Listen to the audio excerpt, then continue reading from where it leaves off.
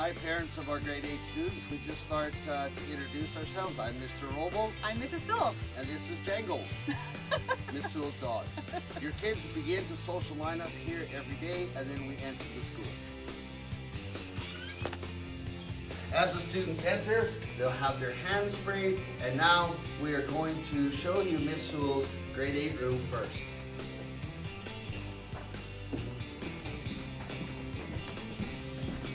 So this is our junior high hallway. It's a pretty typical junior high hallway, but we love it.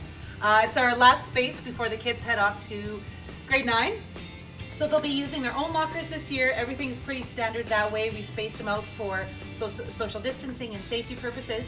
And then 8S has all their instruction here in my classroom. Come on in and check it out. So here is my classroom. As I said, all grade 8S homeroom students do all their learning in here. I come in and teach them math and science, and then Mr. Roble will teach them LA and social. Following that, we'll be heading down to my room. Students will enter here again with social distance.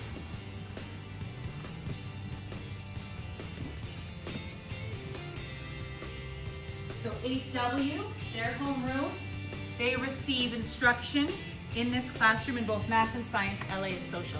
Again, maintaining that social distancing, keeping them in their cohorts and keeping them as safe as possible. Ms. Sewell and myself are very excited. The grade 8 students so far this year have shown some resilience.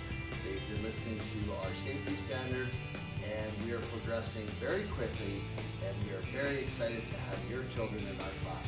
Just a couple reminders, assignments and rubrics and lessons will be posted on classroom.google.com. Your child has received the code to access that, and also we will have weekly communication. Ms. Sewell and myself will be sending you out emails, so please pay attention to those. Awesome.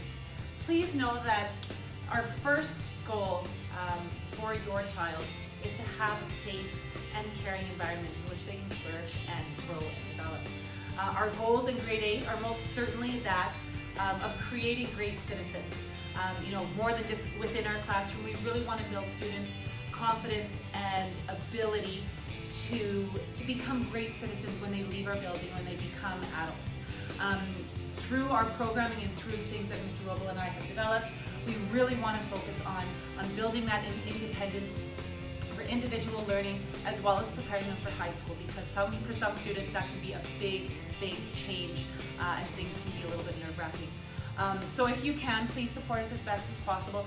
When your child is healthy, please try to get them to school so we can support their learning as much as possible.